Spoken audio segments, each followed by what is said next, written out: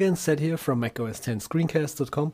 In this, additional screencast to the Keyboard Maestro review, I'd like to show you a couple of workflows, more advanced workflows, like fast user switch with Keyboard Maestro, toggling Bluetooth on and off, sharing files on Dropbox, and so on and so forth. I'd like to start this screencast today with the fast user switch. So my idea was, now that I have Keyboard Maestro running, I could get rid of some of my menu bar entries. And the first thing I'd like to remove from my menu bar was the fast user switch.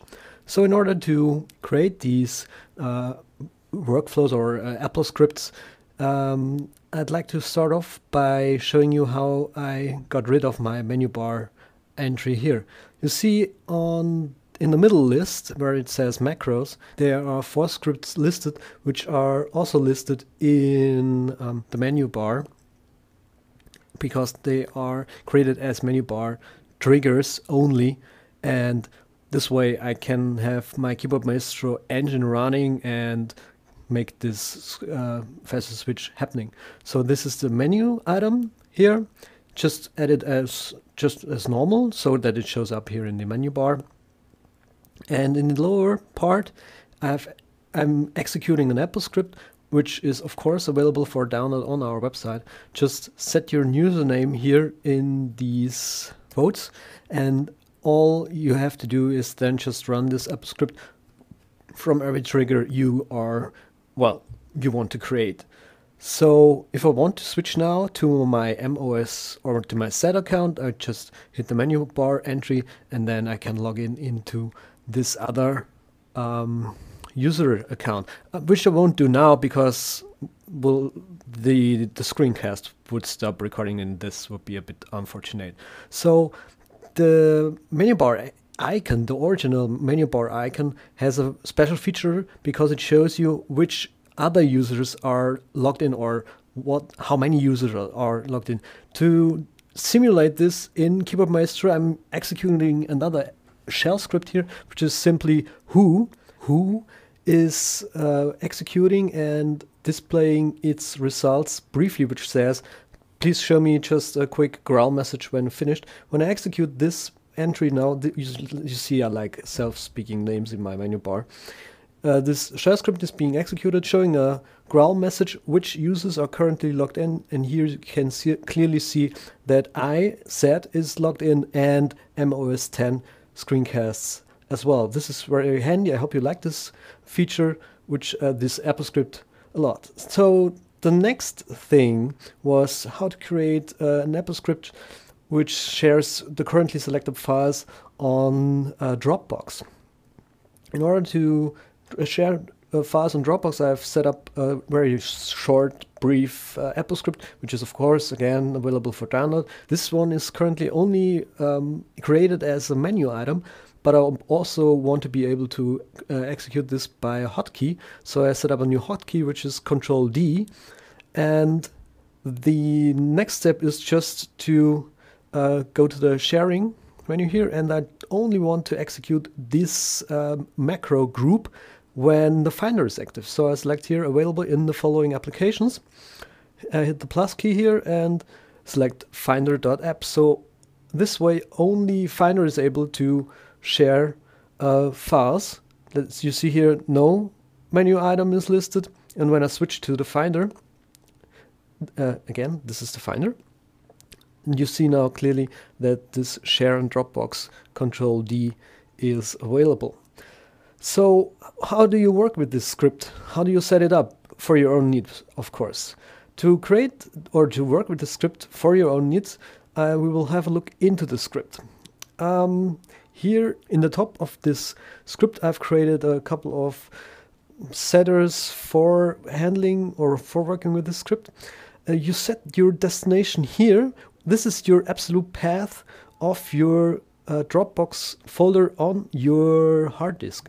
So if you have, let's say, if your name is Seth, you would obviously write here /users/Seth/Dropbox, and of course the public dot / whatever.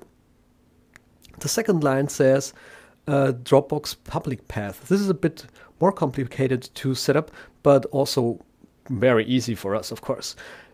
The way it works, you go to your public or your public folder in your Dropbox, then just add a random file here and select from the menu bar in Finder, copy public link. Now paste this link here, and at the very beginning you see http.dl blah blah blah. Just copy or cut this out and paste the URL here and get rid of the rest. So when you save the script now and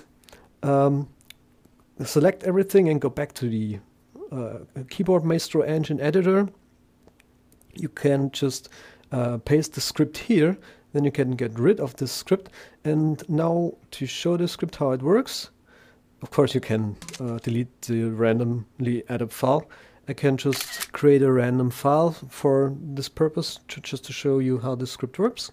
Then I'm hitting Control D, a new window comes up because I've set up two shortcuts for the same thing, or for two things in Keyboard Maestro.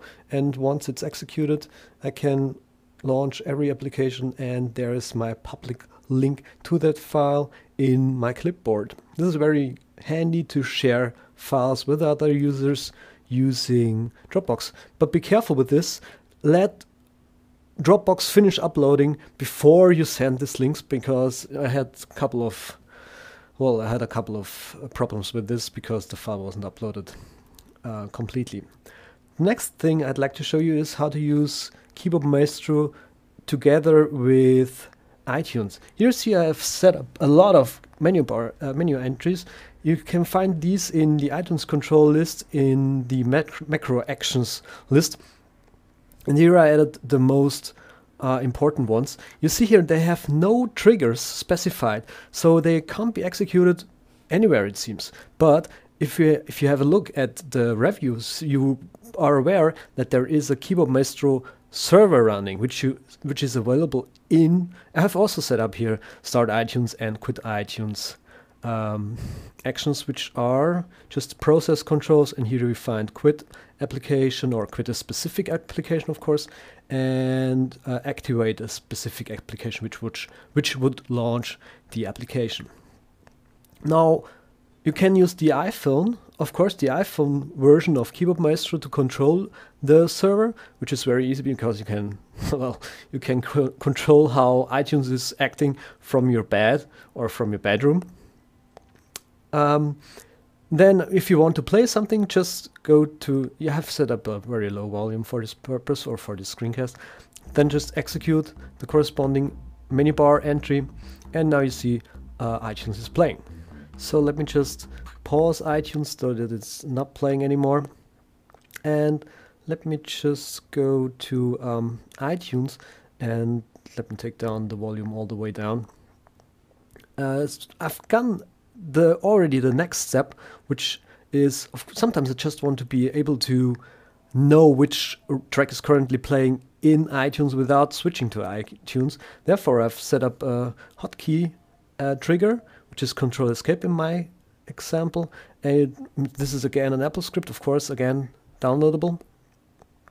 This one I've put on my desktop.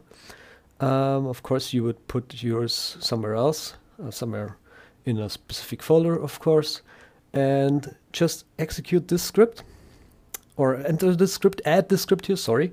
And when I go now to iTunes, and here you see this is my song and this is waiting to end, and when I get rid of all these menus now, hit my shortcut, you will see at the top right corner a grow message coming up showing the currently playing track in iTunes in the top right corner, of course.